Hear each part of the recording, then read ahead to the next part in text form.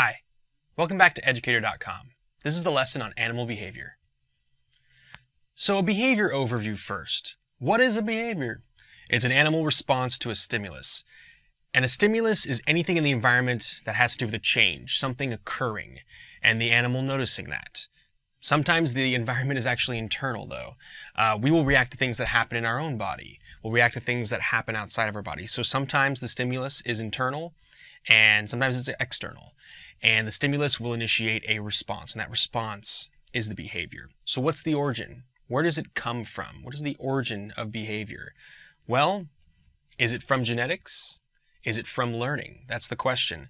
So sometimes it can be like in our DNA. There's something in our DNA that is causing us to have this reaction, and regardless of the environmental exposure that this individual has had, they'll react the same way. Sometimes the environment has given the animal enough information and changes behavior over time to adjust to the environment.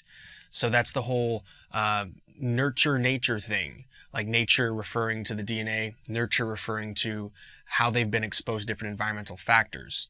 Sometimes the behavior is innate. It is completely from the genes, it's instinctual, and other times it is learned over time. Behaviors give a competitive advantage. That's why they've been retained, and over evolutionary periods, they can be enhanced and modified for the better. Darwin talked about descent with modification. It's baby steps that get to the point where you have these amazing behaviors today. But of course, if the behavior gives any competitive advantage, and it can either be passed on via genes or passed on with teaching it via learned behavior, it'll be retained. And it's going to definitely benefit. So natural selection is a big part of it. Here we have some chimps playing around, and there are lots of interesting behaviors that you can see in primates, of course. Innate behaviors. So these are genetically based. They are not learned. Innate pretty much means instinct. It's within. You're born with it. So a stimulus triggers an innate response. Here's an example. Dogs and members of the wolf group, canines, they communicate via howling, and it depends on what's going on. Like sometimes they'll bark, sometimes they'll howl. If you have a pet dog and an ambulance drives by with the sirens, the dog will just immediately will start doing that. That's an innate response. It will take a long time for it to realize, oh, that's an ambulance. And maybe with the owner, disciplining the dog, maybe it'll stop doing it. But to the dog, it sounds like a howl from an animal a little ways away. And they just have that automatic reaction. That's an innate response. And so it's observed among animals of a population, even in different environmental conditions. So even in different environmental conditions, that's a way you can eliminate the environment's impact on it and modifying a behavior over time. Because if you have two animals of the same species that are in very different environmental conditions but still do the same thing, that's a good sign that it's probably programmed within their DNA, which they have a lot of similarities because they're the same species. Now, one example of an innate behavior is a fixed action pattern, an FAP. So a fixed action pattern, here's two examples. Goose with eggs. So a lot of geese, the mother has this automatic reaction where if the egg, kind of moves too much, she will start moving the egg like this with her beak. And she just automatically does it, pushing it. Even if you move the egg away from her, she will still keep doing this. It's just she's programmed to do this egg moving, to move and protect her eggs and keep them alive. So it's this interesting reaction. It's just fixed action. She's just going to do this thing when that particular stimulus is noticed. Another one with birds is baby cuckoos or cuckoos knocking out other eggs. So with the cuckoo bird, typically the mother will lay eggs in some other nest, another bird's nest that's not the same species. When her babies hatch, they have an automatic reaction to push eggs out of the nest because that's competition for resources. Now, does the baby bird actually realize what it's doing, that it's pushing them out as a selfish thing? I don't know. But what we do know is that it automatically does it. It is not a learned behavior. Long time ago, a baby had this tendency to do that. It did it. It was passed on in terms of this urge and this tendency to do it, and it's via what they're born with. It's that innate DNA. Now, learned behavior. So this results from an interaction between innate behaviors, which come from DNA, and experience. So it's the environment impacting that and changing it over time. Habituation is one example. So a decrease in response after repeated exposure. We've all experienced habituation. If you're exposed to the same stimulus over and over and over and over on a daily basis, and it has no negative impact on you, you're going to start to ignore it. That's habituation. I've heard that people who work in a perfume store or store that has a very strong smell, they eventually get habituated to it. They eventually stop noticing it. But where their friends go and visit them at work, they'll be like, "Wow, how do you stand it in here?" Like, I don't even notice it anymore. That's habituation. Another example with birds would be when a baby bird hatches and it's in his nest. They'll react to everything that's up above them. Like a leaf will hit them and they'll freak out. Something will fly overhead that's not a predatory bird, and they'll freak out and react to it. Over time, if they keep seeing that particular stimulus and noticing it, and there's no negative effect tied in with it, it's actually better for them to ignore it. It's a waste of energy if they keep ignoring it. That's habituation.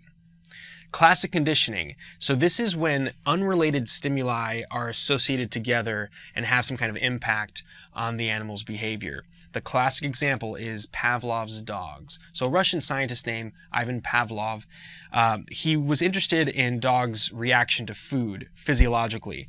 So here you have a dog that's been preserved with taxidermy. It's no longer alive, but it's preserved, and this is what Pavlov did with a lot of them. He tied this device to catch saliva in this little area and measure saliva secretions. He also measured secretions from the gut, gastric secretions, in response to food exposure. But what he's famous for is he would actually expose dogs to meat or meat powder, and when he did that, he would ring a bell. And the dogs kept associating the bell with the food, the bell with the food. So every time they get, fed with the bell, they of course would salivate because, oh, I'm going to get fed.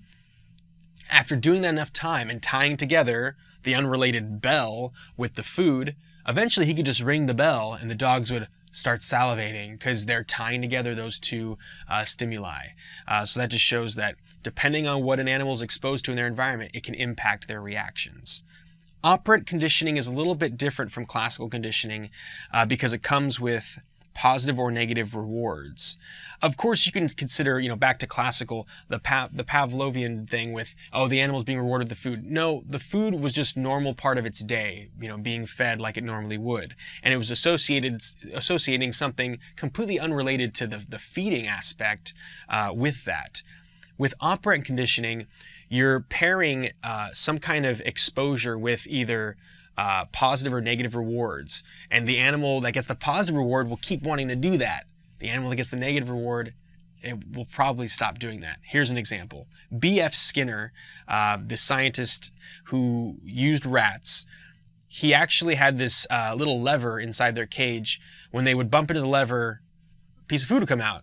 And at first, when they would bump into the lever, they would just, eat the food. And they wouldn't even realize what they had done. But after doing that enough times, they realized, every time I hit this lever, this awesome thing happens. I get food. I'm going to keep doing this. And that's when you finally paired together, like, hey, hit the lever, get the prize. And they keep doing it. And they'll keep overfeeding themselves, doing it over and over and over. There's other versions of that experiment that aren't as pleasant to think about, where the animal gets shocked if it hits something, and it's probably going to stop hitting that thing if it has that negative reward, which is really not quite a reward at all. But that's operant conditioning. Another example in the wild would be jays, a kind of bird, and monarchs, a kind of butterfly. Monarch butterflies, they have a toxic substance inside of them. So jays that will initially eat monarchs, it's not instinct for them to avoid it. They'll eat a monarch and it'll taste nasty. Some of them will get sick, and they realize I'm not doing that again. So it's a negative reward. They don't want to do it again, so they're probably not going to go after that particular stimulus, that particular monarch look. And they might even avoid viceroy butterflies, because viceroy butterflies look very similar, but they're not toxic. They're actually palatable. They're actually pretty tasty and would give nourishment. But that's an example of an animal in the wild noticing like, I'm not doing that again. And their behavior has changed because of environmental factors. Imprinting. This is a kind of learned behavior that can only occur in a very specific time period. And usually it's early on in life, that the examples that we talk about with imprinting. So it occurs during what's known as a sensitive period. The classic example is newly hatched birds. There are lots of bird species that when they hatch, whatever image they see after being hatched, they think, that's mother. I need to follow mother around. And that's a good thing. It ensures that the babies are attached to something, specifically the mother, that's going to care for them and nourish them until they're old enough to, live on their own. But it's interesting when scientists play around with that. There have been examples of birds following around an old man, a human man, because they imprinted on him when they were born and thought he was the mother. And they've done this, they've played around with the sensitive period in a lab setting numerous times, showing that this does exist in the animal kingdom. Salmon with chemicals. So here's a little drawing of salmon. Amazingly, they have this ability to smell with olfaction this particular chemical signature where they know to go back to a certain stream to spawn every year. And that's something where they were exposed to that unique smell early on in their life in that sensitive period, and they just know where to go to get that smell, and they know when they've basically made it home to spawn with other salmon and make babies. Now, cognitive behaviors. So cognition is all about thinking, using your brain and really figuring out the world and problem solving. So this is thinking, reasoning, and processing information. Of course, any cognitive behavior is going to give you an advantage in making it as an animal.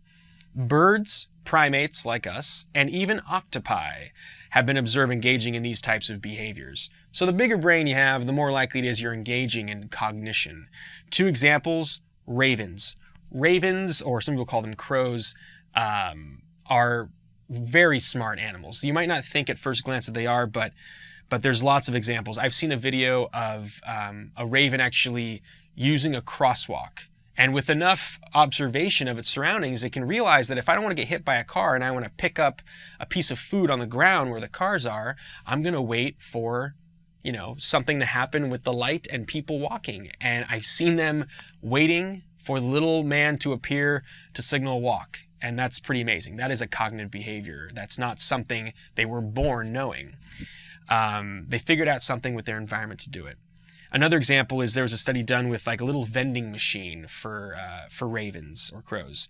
And there was a reward system that took weeks for the birds to get, but they realized that if they took little coins on the ground, if they picked them up with their beak and put them in a slot, peanuts would come out. And they'd eat the peanuts. And then eventually the other birds of the same, population nearby caught on, and the one who figured out was like, hey, wait a minute. And I'm sure he wasn't very happy, but that's an example of cognition. Figuring out something in your environment, realizing, here's my advantage. And that's definitely something that can be helpful with the organism in terms of survival. Chimps, been observed doing so many different cognitive behaviors. I've seen lots of videos, one where they will take a stick, rip off branches, it's from a tree, and they'll put it down an ant colony, and they get ants on it, and it's like a little snack for them. Without sticking, the branch inside the ant colony, it'd be really hard for them to get access to those insects, but that's cognition. Another one, you could say that in lab settings, there have been examples where there's it's a similar task with trying to get something deep down, but there'll be a long tube where they can't stick their hand down and there's food at the bottom, and they're given glasses of water. Some of them will realize if I take this water and pour it in the tube, I can make that other thing float and grab it. And it's definitely happened in a lab setting. That's a cognitive behavior for sure. Competitive behaviors. So competition between individuals for control over resources. A few examples. Agonistic behavior. This is between two individuals of the same species, like bears or rams. So two bears, especially male bears who are fighting over food or potential mates, they might look like they're about to kill each other, but typically it won't lead to death. It's possible one of them could get a little harmed or injured, but eventually what's usually going to happen is one of them is going to go away. It's going to be the defeated one, and the other one is the winner. It gets access to the food or potential mates. That agonistic behavior has benefits to the one that succeeds. Dominance hierarchies. Top-ranked animal has access to resources above all others, like a pecking order with hens. So with hens, with chickens, you'll have females where there's the one top female, and she'll literally peck at the lower females if they try to challenge her or get in the way, and she wants access to the roosters exclusively. So there's the top one, and that's an dominance hierarchy. My apologies. It's a competitive behavior where she has dominance over the others. There's also examples where there's the alpha male. That's another dominance hierarchy in terms of one alpha male having exclusive rights to a harem, to a bunch of females, and eventually another male will challenge him and possibly win and become the new alpha male and have access to those females. Then there's also territorial behaviors. That's attempts to control an area from other animals of the same species. You can see this with primates and birds especially. There'll be a group of primates in the forest or jungle that have their own little area. And if others come close, they'll start shouting, they'll start fighting, and it could actually result in one group killing the others. It's that serious in terms of maintaining a territory. This is their space, this is their food, and that behavior is meant to increase their survival rate. Not just chimps, with birds. Birds have been observed actually pecking each other and harming each other over territory. And they're the same species. They're just two different populations occupying slightly different territories. More types of behavior. Foraging behaviors. This is finding and eating food. Individuals who expend the least amount of energy in foraging are generally favored. Here's what it comes down to. The cost of you hunting for the food and trying to find the food and weighing that with the actual energy you get. If it takes too long for you to find food, the method that that particular animal is using is probably not going to be successful. So it's this, cost versus benefit kind of thing. Individuals who are going to be successful, they'll use the least amount of energy as they can to get the most amount of resources in terms of them finding food, whether it's berries or ants or leaves or whatever it might be. It could be fruits. Migratory behaviors. The migration actually increases chance of survival in various species. So let's take birds. Wildebeests do it. Here's the wildebeests found in Africa. But let's talk about birds. It's very common for birds in North America during the winter to fly south. Why is that? The North American winter can be kind of harsh for those birds, and in terms of the amount of food available here during the winter, not as abundant. So when they fly south as a group, they go to an area where it's not winter. They go to an area where it's actually very nice in terms of the weather and the amount of food available.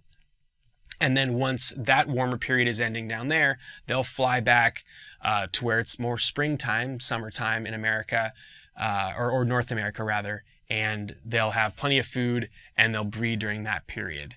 How do they actually know where to go? There are innate signals that guide those populations. There are a lot of theories that birds are sensitive to the magnetic pull that the Earth has, the magnetic field that we do not sense within our heads, but we have machinery that can definitely measure it. But birds, they may actually have a sense of magnetic fields, and that guides them to a specific spot. They may also pay attention to stars. It's hard to tell. Biological rhythms. These are cycles cued by environmental changes. So these rhythms are rooted in our DNA, but cues in the environment are signaling kind of different patterns to occur with day versus night, usually. We're talking about circadian rhythms. So circadian rhythms you could find in almost any organism. It's reactions to light versus dark over and over. Now, animals who are nocturnal, who are awake at night, they're going to have a different kind of circadian rhythm pattern than animals like us who are diurnal during the day. So if an animal is diurnal, awake during the day and, eating during the day and asleep at night, when light is hitting us, when we actually can notice light, there is a wake period that occurs. When the sun goes down, we're more likely to start falling asleep or being sleepy. There have been studies where they take an animal out of the environment where they get, 12 hours of light and 12 hours of dark, and they start making it 24 hours of dark or altering it in some other way. And eventually, after a few days, their sleep pattern just starts getting more erratic and not consistent because their body is used to seeing light versus day and cueing these circadian rhythms. And that's important in terms of the animal being successful, finding food, getting rest when it's supposed to, and waking up and tackling the day again, or the night again if it's nocturnal. Communication behaviors. All right, pheromones is one way that animals can communicate with each other. And if it has to do with success of the species and, making offspring, that's going to be something that's retained and favored over time. So pheromones are airborne chemicals usually associated with relaying messages between the sexes, males and females, so that they can get together and reproduce. There are pheromones in humans that are probably impacting us. We're just not aware of them consciously, but humans definitely secrete pheromones. In animals, we've definitely studied them a lot. So with moths, here is a male moth. Look at this. Look at these antennae. They're quite branched. They look like little feathers coming out of its head. So this male moth, once it actually has emerged from its cocoon and it's in its adult form, its mission is to find a female and make babies. And it waits for the pheromones. These pheromones, these chemicals secreted from the female, could come from miles away.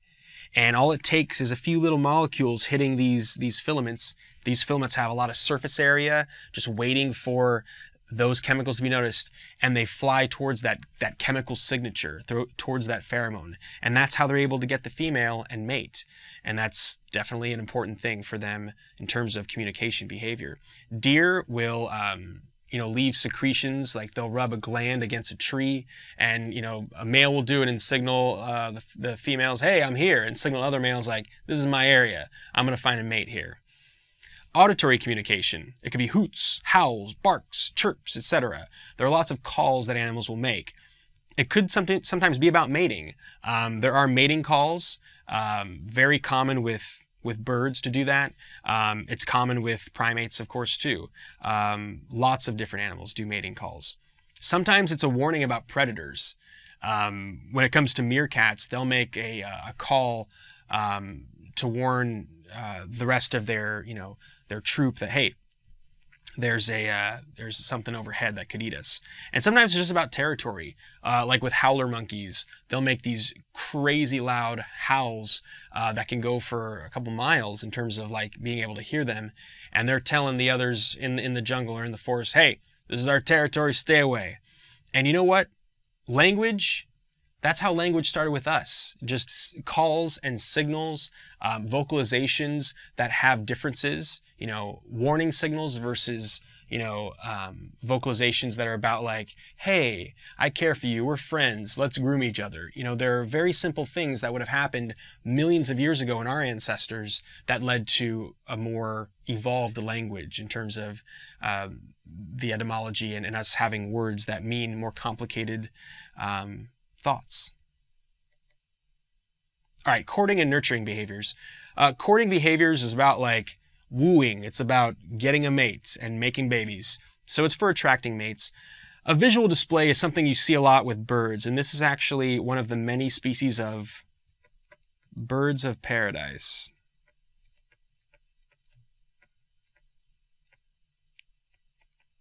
Found usually in tropical areas. This is the male in this particular painting. This male, quite an elaborate feather display. The female, not nearly as exciting looking, but that's okay. She doesn't need to look exciting. The males desire her more than anything, and she's the choosy one. It happens with peacocks as well. By the way, peacocks and peahens, very different. Peacocks, male. Peahens, female. And together they're called peafowl or peabirds. But yeah, the peacocks, like with birds of paradise, the pressure's on them with those feathers and that display to try to catch the eye of the female, and she's the choosy one in terms of choosing a mate. Sometimes combat is the way that they court or woo a mate, like with rams that are bashing their horns together, and one of them is going to be dominant, one of them is going to win, and females will be like, "I'm going to mate with you, you're the winner." Song with birds. It's very common for them to have pressure to make a unique song, a complicated song that they invent. They have been exposed in their environment to certain songs that they heard before they were able to mate. But once they are old enough to mate and be expected to win a female, male songbirds will come up with actually unique songs based on what they've heard. And the more complicated, the more variation, probably the more it's going to catch the ear of the female. And dancing, the blue-footed booby of the Galapagos. The blue-footed booby of the Galapagos, it has these bright blue feet, and it does a dance, and it displays its feet, and if the female likes it, they'll choose him.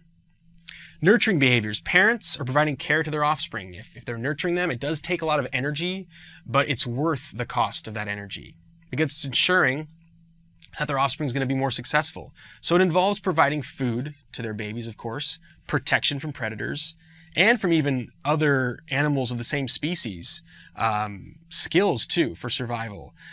When it comes to primates, they definitely have the best examples of long-term care. And actually, baby orangutans will spend years with their mother.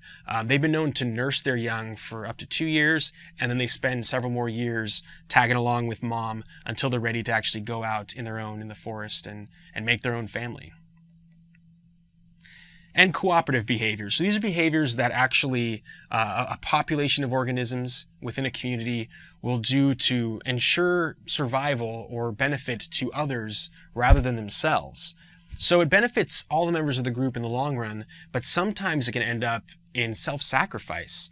Here's an example: altruism. Altruistic behavior is a behavior that's a cooperative behavior that benefits another with a cost to itself.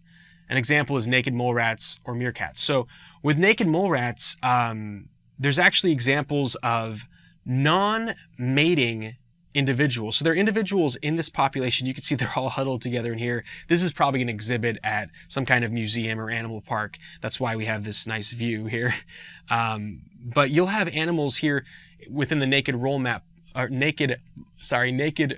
rat population that are not breeding with the queen mole rat, but they help care for the babies. They help ensure survival of the population, even though they are not directly tied. They're not directly the offspring of the individual. And it's all about ensuring success of the population in general. The theory there is kin selection. If the animal that you're caring for is your kin, meaning related to you in some way, sharing similar genetics, maybe they're a distant cousin in this animal population, but preserving some of your genes in the long run is beneficial, because sort of the mission for animals, even though they may not cognitively realize this, they want to pass on their genes. It sounds selfish, but that's all about contributing biologically to the next generation. So even if they may suffer or may die in the process of doing something, kin selection is all about ensuring that some of your genes still keep going on, and at least organisms related to you somewhat closely will be successsul. The same goes for meerkats. Meerkats, usually they're near the Kalahari Desert, they will have what's called a sentry.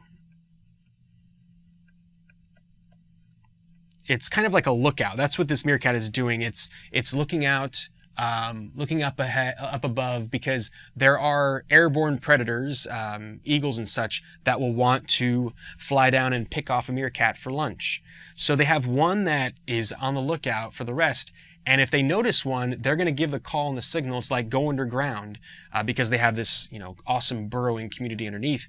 But sometimes in the process of this, making that call and those signals, it can be vulnerable to the actual bird coming down and eating it. But in the process of potentially sacrificing itself, it's ensuring that a lot of its buddy meerkats and its related meerkats survive.